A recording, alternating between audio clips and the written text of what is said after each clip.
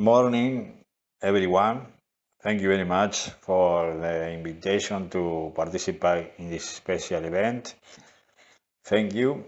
I speak about some contribution about communication and health. Raising the idea of the nexus of two bodies of knowledge, such as communication and health, is a complex task. In the last 30 years, the number of works that address the phenomenon of communication and health has grown remarkably. In the field of communication, it was initially thought one of the most important influence that the media can exert on attitude and behaviors.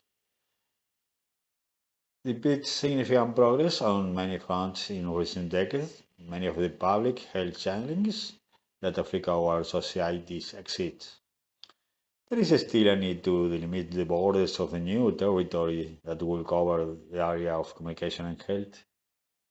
A conclusion that is beginning to spread among a large part of the experts who deal with this problem is that the use that up to now has been made of the media to prevent public health problems has not yielded great results. There is still much to be done from the field of communication to understand the complexity of human interaction, since there are notable differences between the preferred reading by those who prepares the messaging and the other readings that the receiver make of them when decoding those messages and appropriate them to integrate them into their daily life. Informing population about the health risks posed by COVID-19 as well as about protective measures has been essential to mitigate the spread and reduce the likelihood that people will become infected.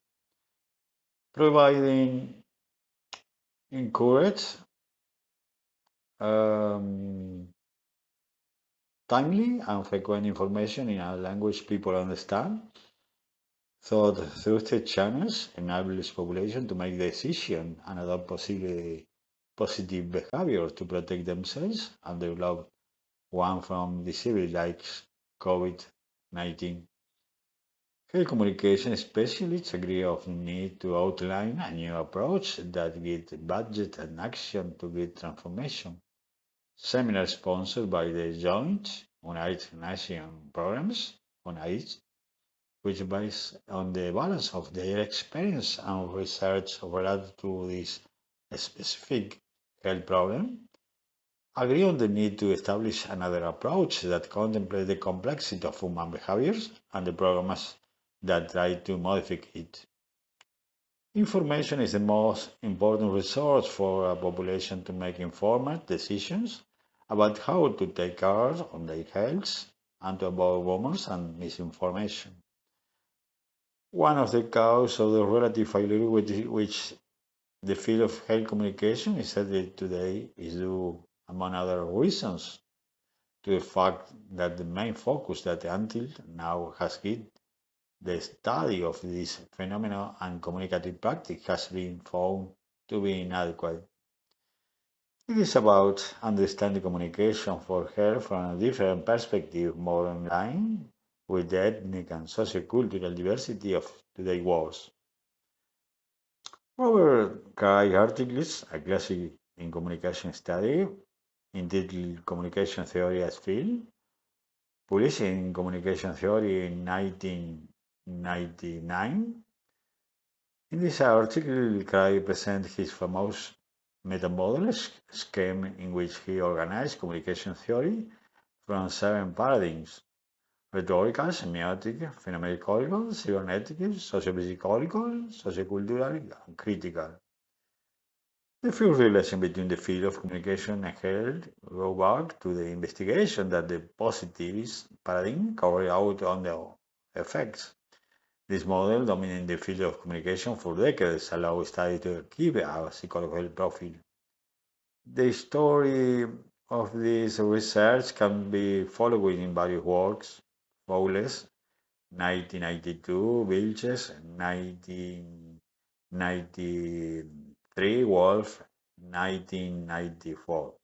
In general, with the positive current, there are two topics among those examined that stand out about the other sexuality, A, and COVID-19.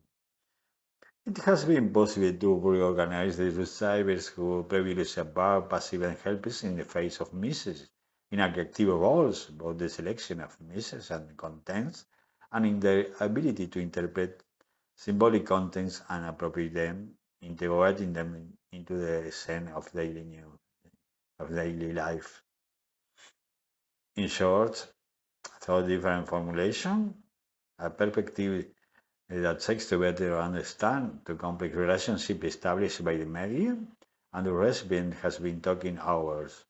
Individuals who maintain a complex symbolic action in a specific social media.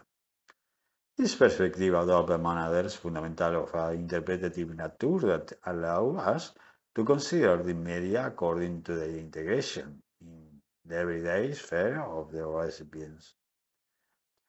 One of the scenarios where there are more cultural sources available for the significant configuration of this lifestyle to give them meaning is constituted by our new system communication network, whereas an enormous quantity of symbolic stimulative of diverse origin is deposited.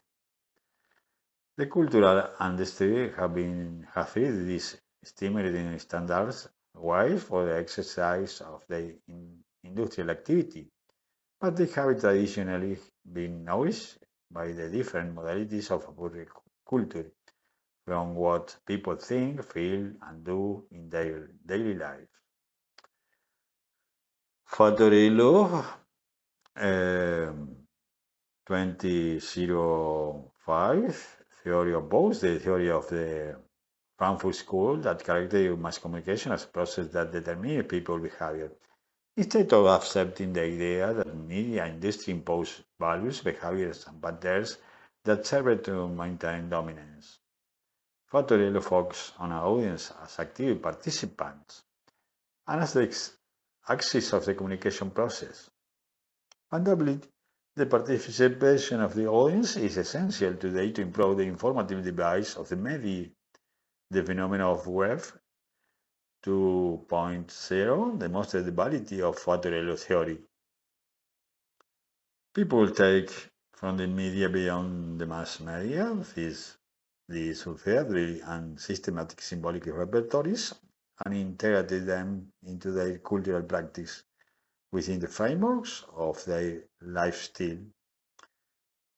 Lifestyle entails a current, chronic, and a series of practices that frequently includes a significant dimension, but also the use of certain goods and services that various industry have been able to associate with this lifestyle, and also their symbolic dimension with which they are linked.